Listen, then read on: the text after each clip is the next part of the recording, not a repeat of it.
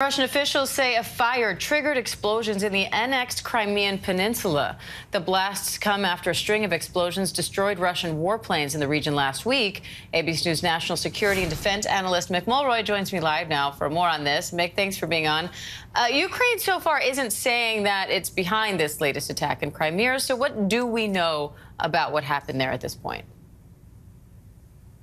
So, Diane, Ukraine has stated publicly that their mission now is to retake the peninsula of Crimea, and it looks like they have aggressively entered into an irregular warfare phase of their overall defense. And I think we're seeing an uptick in operations both in Crimea and around Kherson, which is a key city on the coast that the Ukrainians will also like to launch a counteroffensive. So they're probably not going to acknowledge most of the activity that happens there because they want the Russian soldiers to be afraid whether it's Ukrainians or whether it's inside job, so to speak. And that's part of the element of irregular warfare, is to really be deceptive and clandestine with your operation. Now, meanwhile, thousands of people are fleeing that region around Europe's largest nuclear power plant in Ukraine. What's the main concern when it comes to that plant, and how widespread would the danger be if something goes wrong there?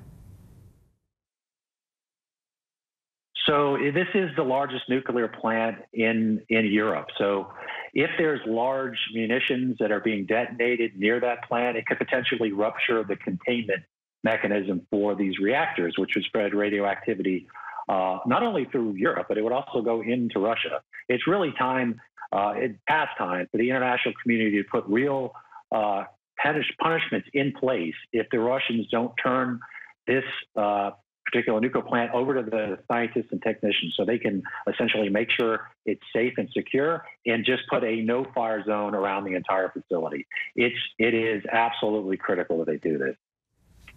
And Ukraine's foreign minister says that they have not lost a single HIMARS rocket system throughout this entire conflict. How significant is that, and what does it tell you about their chances of winning the war?